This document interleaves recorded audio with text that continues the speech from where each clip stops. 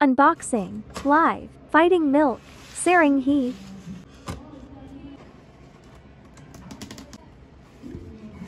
Just in case you're wondering, I'm wearing gloves cause my hands are still healing from my eczema flare-up. Anyway, it's my 12th Blythe doll.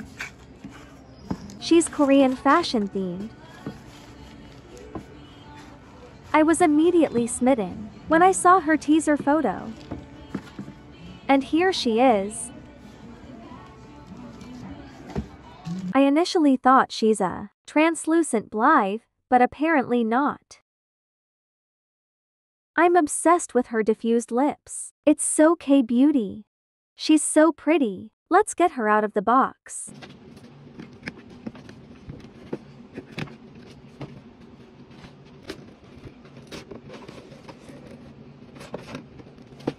She comes with a lot of accessories.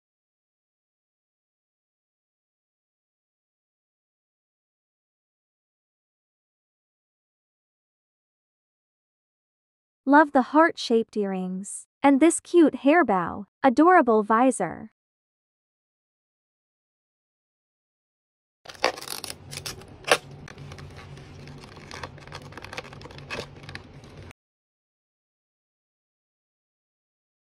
A bunch of people said their doll's hair was bad.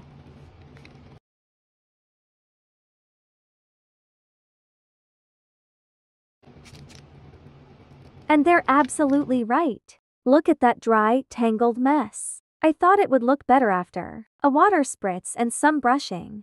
Now that's better, but I still ended up giving her a proper wash after shooting this. Chips time. The violet eyes really make her face up pop. The hair bow reminds me of Lady Gaga. And here's her final look. This is still her unwashed hair, by the way. Look at her red nails. And here's her second look, without the jacket. Here she is after a hair spa.